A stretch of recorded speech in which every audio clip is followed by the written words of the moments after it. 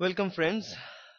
Here we'll be talking about evolution today, and on the subsequent video lectures also we'll be talking about different aspects of evolution and natural selection. We'll be looking at the examples of evolution, and also we'll be talking about the type of natural selection, and then we'll be talking about speciation and how new species are formed from an existing species. Okay, now in this first video of evolution series I'm going to talk about the basics of evolution, or very basic point of evolution. Now evolution is a subject that we cannot teach you in one or two videos or something like that, because it's a very vast topic. There are several different aspects. Now this is a topic of serious debate, but here what we will be talking, just looking at our Darwinian view of evolution, we'll be discussing the fundamental points of it, and we'll be learning it with examples. Okay, now in this video we'll be talking about the introduction of evolution. So it's about evolution.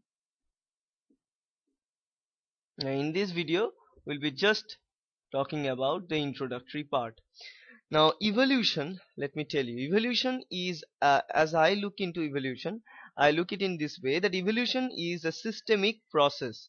It is a process which is happening in step-by-step manner.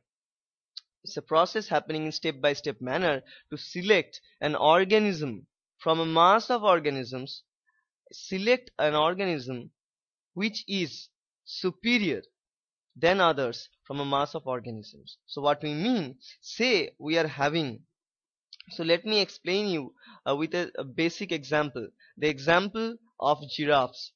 Okay, and then we'll connect this thought with a modern age analogy to help you understand evolution, because I found many students, especially the students of class 11 and 12, they don't have the proper understanding of evolution in this way. Let me tell you. Now say if I take the example of giraffe, then what we can draw, that in a population, so what I've told you are the points. The points are, say here, it's a process, step by step process, right? So it's a step by step process of selecting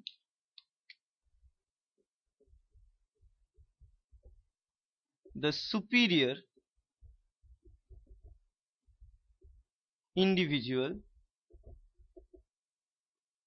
from a mass of population, and allow these superior individuals, so allow them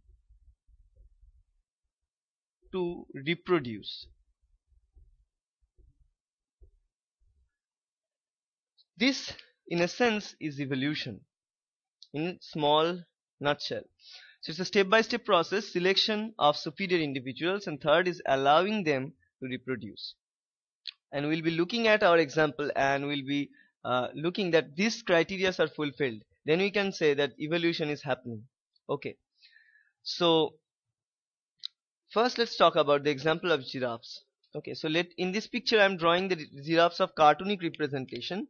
So say in a population of giraffe, remember we are having selection of superior individuals from a mass of population. So evolution never happens simply when a population is made up with one or two. For evolution to happen, the population must be large enough, right? And we know that populations are made up with species, different species, they come closer to make the populations, right? Now these populations, now say population of giraffe. So in a place, in a particular continent, there is a particular population of giraffes. Now some of the giraffes are having longer, taller head, some taller neck, and some of them are having shorter neck. So say here the giraffes I'm drawing in simply like this. So these giraffes are short neck giraffe, and say let me draw a more short neck giraffe like this, like this. These are short neck giraffes, and let me also draw some long neck giraffes. These are long neck. The red colored giraffes are long neck giraffes, as you can see here. Okay, so it's a pictorial representation of giraffes. So these red colors are having the larger long neck, this blue colored are having shorter neck. Now what happens here, inside the population we are having both mixture of this. Say uh, say there are more short neck giraffe, or say another variation, say intermediate neck. Intermediate necks are these are intermediate necks. Okay, short neck.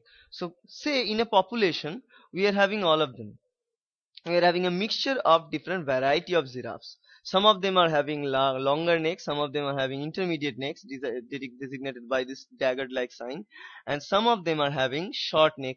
Okay, now what happens here, when environment turn its course, so remember, selection of superior individuals. Now who select this? Now if I question this process, who select this, the answer would be, if I question who select this, the answer is nature.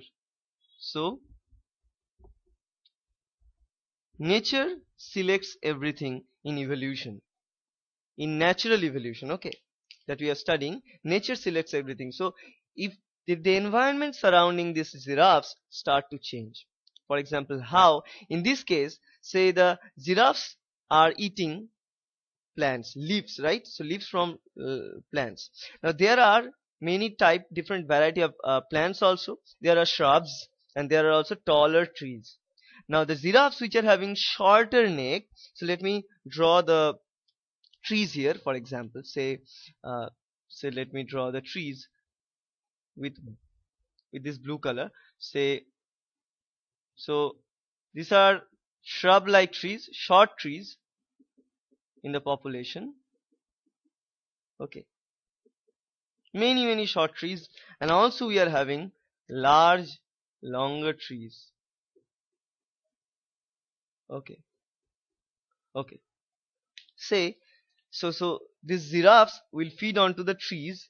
Now we are having short trees, shrub like trees, and also larger trees.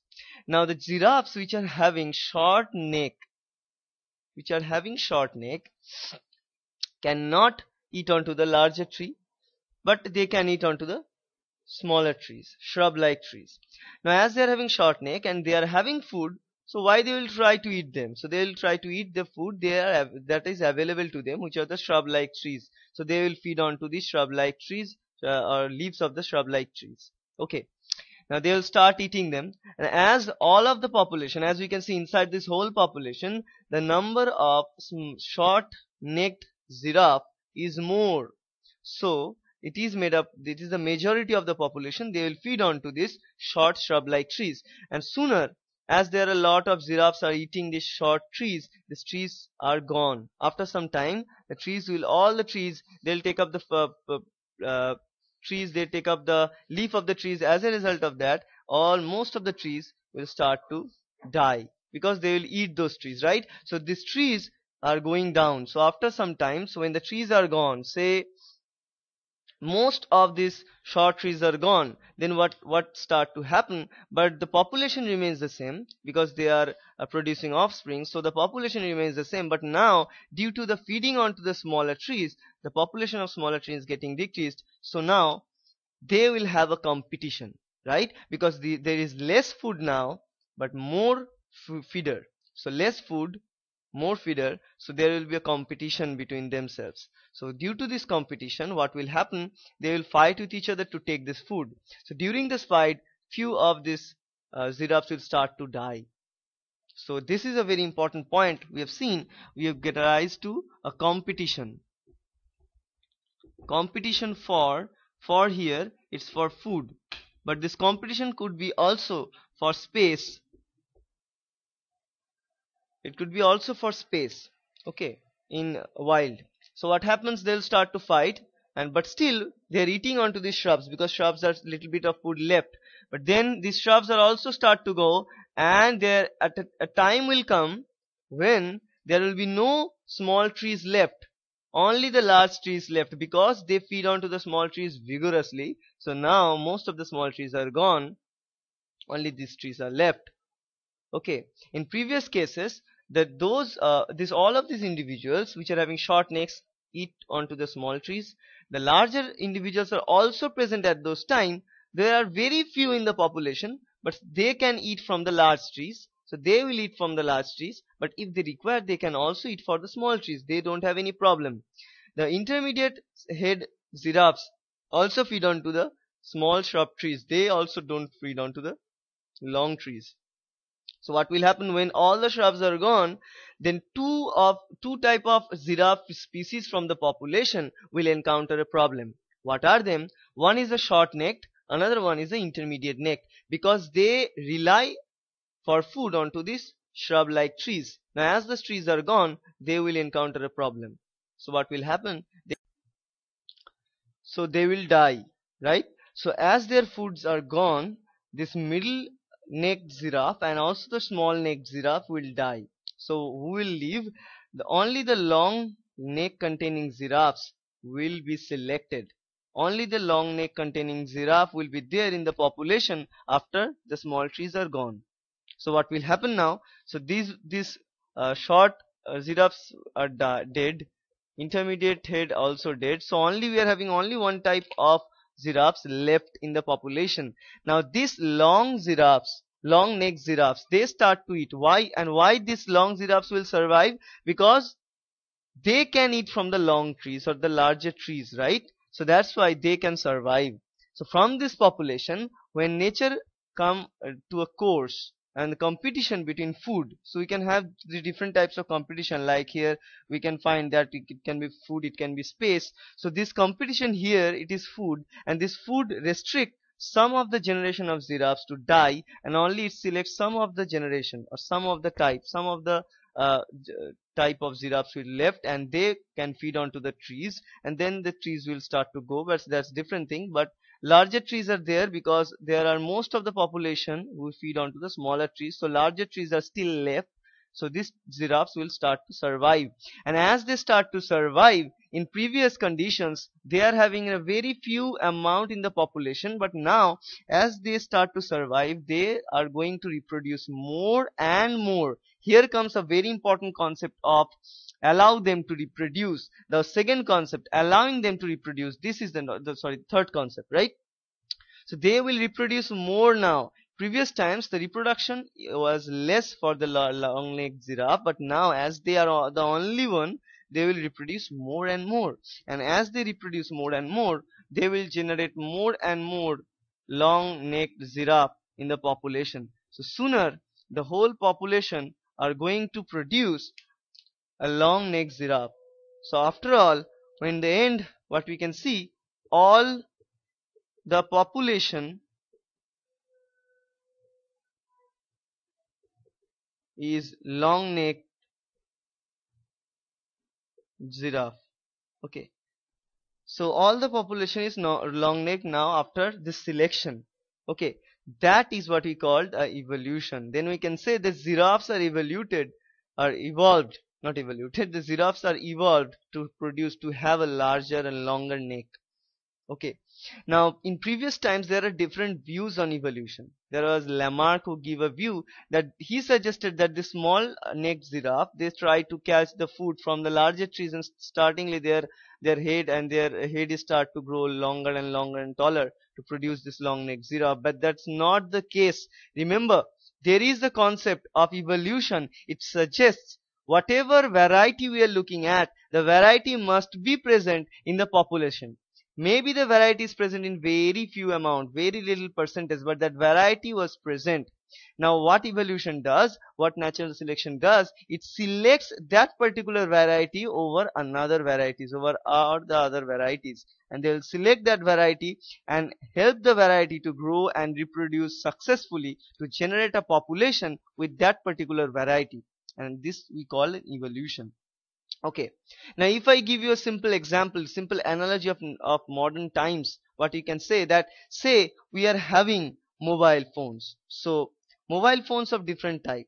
Okay, so we are in the previous time we are having the mobile phones, just the phone feature is only the phoning feature, so there is no other features, just phone. Then at that time we are having mobile phones which are having some camera features like that. So mobile phones in the previous time, some of them, most of them are simple mobile phones. Some of them had the camera features, some of them had the memory card feature and all this. Now as the time is going on, what we have that people will start to notice that mobile phone is not only meant for calling and receiving the call, but also if we can modify the phone, it could be a pocket camera, it could be a pocket calculator, and it could be a pocket torch and all these things. So people will start to love those phones which are having multiple features. So multi-featured mobile phones that were in a least amount in the previous time are getting selected by people, and people want them more. So now at present in the market we get most of the mobile phones which are having the multiple features, and only those phones which are having only the calling features are getting lost from the population of mobile phones. Simple as that. Here at the previous times, though these long necked giraffes were very few, but as a result of the selection, as a result of the driving pressure of food, all the short tailed and short necked and the moderate necked giraffe will go and die. Only the long and necked giraffe survive, and these giraffes will produce a new population where you're having all the long necked giraffe. Okay, so that's the end.